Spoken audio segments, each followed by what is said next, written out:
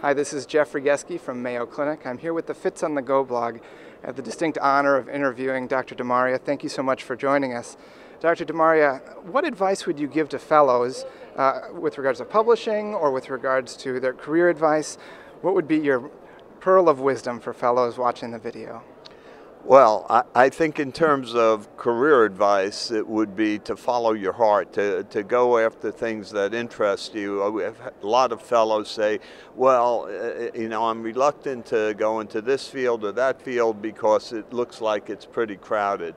But I would never let that be a factor. I would do things that I was interested in, and there's always a place for a good individual, regardless of what the discipline is.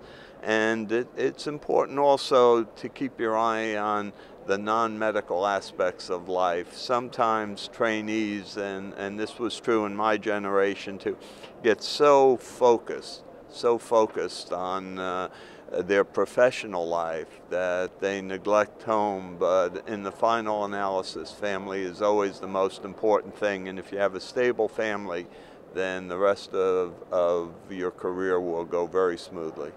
Fantastic. So many exciting things going on at this meeting.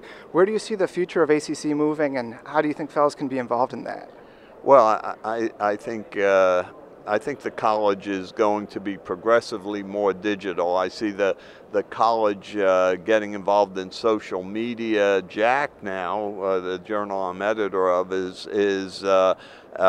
we now have a Facebook page, and that allows more interaction.